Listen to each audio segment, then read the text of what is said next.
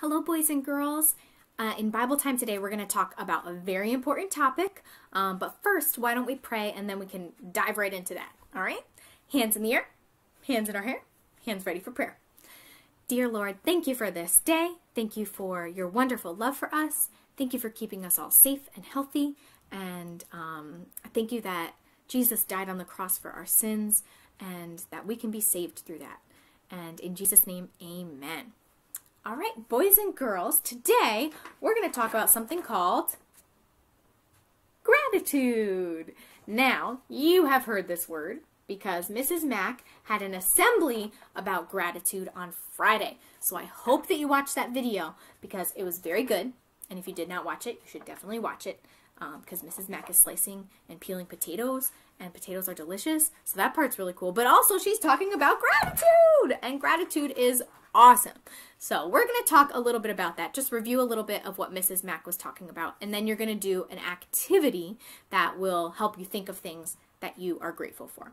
Okay, first, let's talk about what gratitude means. So gratitude is being thankful, right? It's being thankful. Now, we talk a lot about being thankful in the month of November, right? And that's because there's a certain holiday that has to do with being thankful. And that holiday is... No, it's not Christmas. Christmas isn't in November. Try again. Guess again. Guess again. Boys and girls, it's not Valentine's Day. That's not in November either. What is the holiday in November? Thanksgiving. I'm kidding. I know you said that the first time. I'm just being silly. But anyway, we focus a lot on gratitude and being thankful in November. But really, we should be thankful all year round. All right, especially right now when things are kind of crazy, it's really helpful for us to be thankful and grateful. Something really cool that my dad actually taught me is whenever you're feeling like really scared or really anxious, something that's very helpful is to focus on the things that you are thankful for. Maybe if you write them down, or if you just think of a list of things or draw pictures of those things, that makes the fear or the anxiety or whatever it is that you're feeling, it makes that kind of go away. Being thankful and showing gratitude is something really powerful, which is really awesome. Now, Mrs. Mack read Psalm 100 from the Bible to you, and I'm going to read it to you again as well. And then we'll just talk a little bit more about gratitude, and then you can work on your activity. All right, so Psalm 100. A lot of you probably remember this from kindergarten because we memorized it. Shout for joy to the Lord, all the earth. Worship the Lord with gladness. Come before him with joyful songs. Know that the Lord is God. It is he who made us, and we are his. We are his people, the sheep of his pasture. Enter his gates with thanksgiving and his courts with praise. Give thanks to him and praise his name. For the Lord is good, and his love endures forever. His faithfulness continues through all generations. So, that is an awesome chapter that just reminds us about being thankful, and when we come to God, we need to be thankful. I don't know if you noticed, boys and girls, but when I prayed before, I was thanking God for different things. I was showing gratitude. I was trying to enter his gates and enter into his presence with thanksgiving by giving thanks to him. Now, when we pray, we can also ask for things, right? We talked about prayer last week and how we can pray for others or pray for God to ask God to do something, and that's okay as well. But we want to make sure we're also being thankful when we pray, and we're thanking God for different things.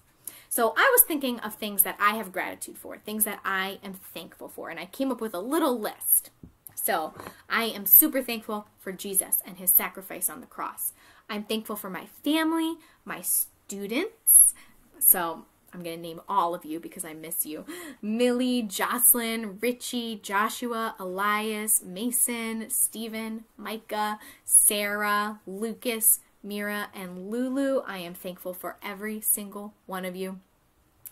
I'm also thankful for food, for shelter and safety, and I'm thankful for a lot of other things, but those are some ones that have been coming to my mind recently, especially. Now, Mrs. Mack gave us the definition of gratitude, and part of it is being thankful, but then the other part, which was really cool, was returning kindness. So being grateful, showing gratitude is also about returning kindness. I think that's so cool because I've never thought of it like that before. But that's so true. When you show gratitude for something, that's you either saying thank you, or maybe doing something else nice for that person in return, or maybe just writing a thank you note, or there are so many options. I bet you can think of a lot as well. There are so many ways to return kindness, boys and girls.